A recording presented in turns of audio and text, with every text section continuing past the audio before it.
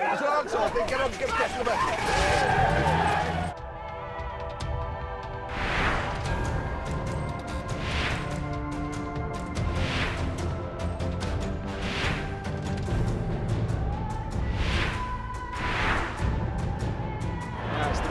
Counter. And Carter calmly puts it high. Ben Smith with the chase. And he's got it, Ben Smith. Spenning's gone down in a heap. Brilliant take, and now the French are in all sorts of trouble. Returning. On it goes to Salvia. See you later. The intensity was always going to go up a notch. And we talked about it all week about needing to be up a notch, and I'm just proud of the way the guys, especially at the start of the game, we got onto it and applied pressure right into the field, and you know, we were pretty clinical in terms of when we got our own half, and yeah, proud of that. But you know, happy with the performance, but all it's done is earned ourselves another week, and that's exciting, but we certainly won't get ahead of ourselves.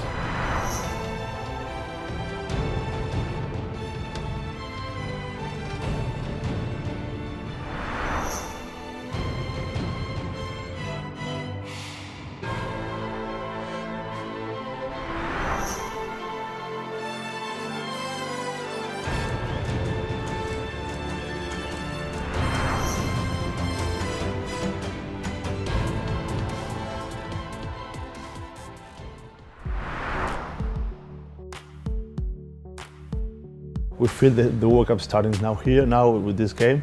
Ireland is a big rivalry, of course, over the last World Cups and years with them. But I think there will be a fresh start for both and everything to play for in those 80 minutes.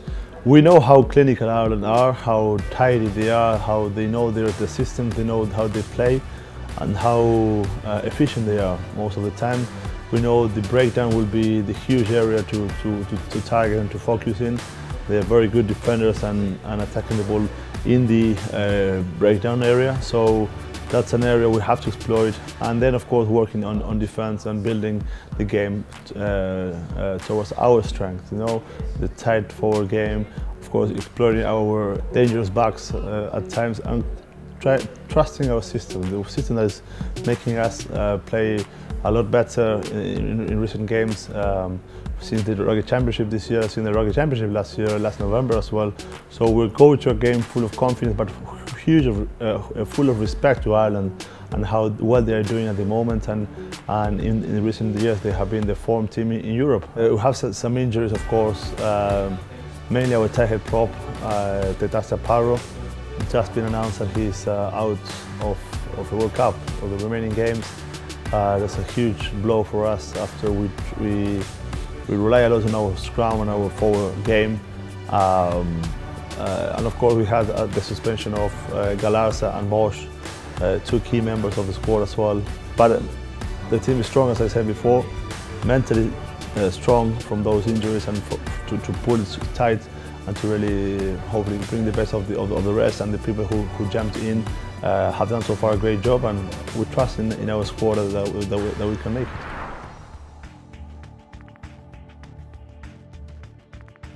Oh, look, I think that the faster the game, the better it's going to be for the Wallabies. I think, you know, if it becomes a bit of an arm wrestle and a slow game, that'll suit Scotland more than it'll suit the Wallabies. So I think they'll just try and play up tempo, trying to get dominance in the scrum, which the Wallabies have done so far during the tournament, and then you know, use their backs at the appropriate time. You know, obviously great footwork out wide and great speed as well. So you know, for me, the faster the game, the better for the Wallabies. Yeah, I mean, I was obviously in the Wallabies when both Matt Giddo and Stephen Moore came into the setup and into the environment, and you know, Giddo, he brought a lot of energy, a lot of youth, a lot of enthusiasm when he came through, and he's just matured, I guess, and particularly his time up here in the Northern Hemisphere, playing at Toulon, and the maturity he's got since leaving Australia in 2011, and you know, fantastic achievement for him. And Stephen Moore, well, he's just toiled away, really. I think he's really matured as a person, and now he's a fantastic leader amongst the Wallabies, and you can just see the influence he's having on the team in terms of that maturity and that leadership. And for me, you know, two guys who thoroughly deserve 100 caps.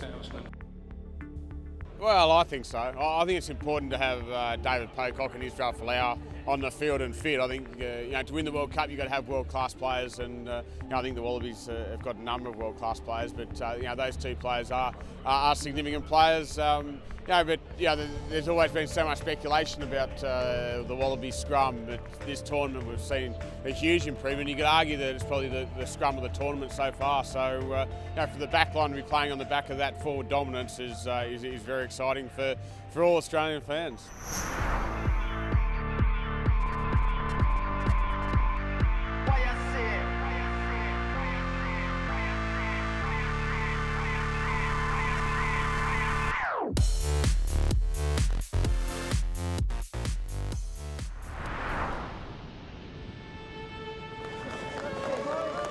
This is your most westerly point in Europe. We're on the edge.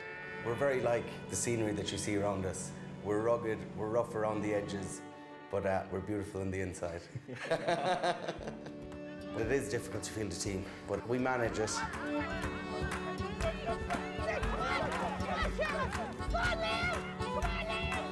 They've actually managed to win this year alone the McGallagher Cup. It was last won by what was known as Dingle Rugby Club in I think it was 1929, 1935.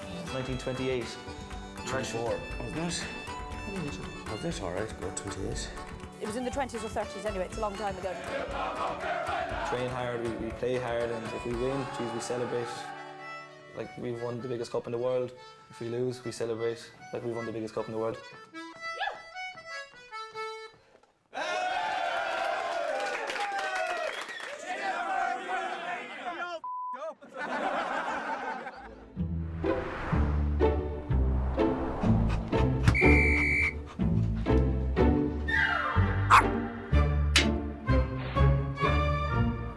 Ah!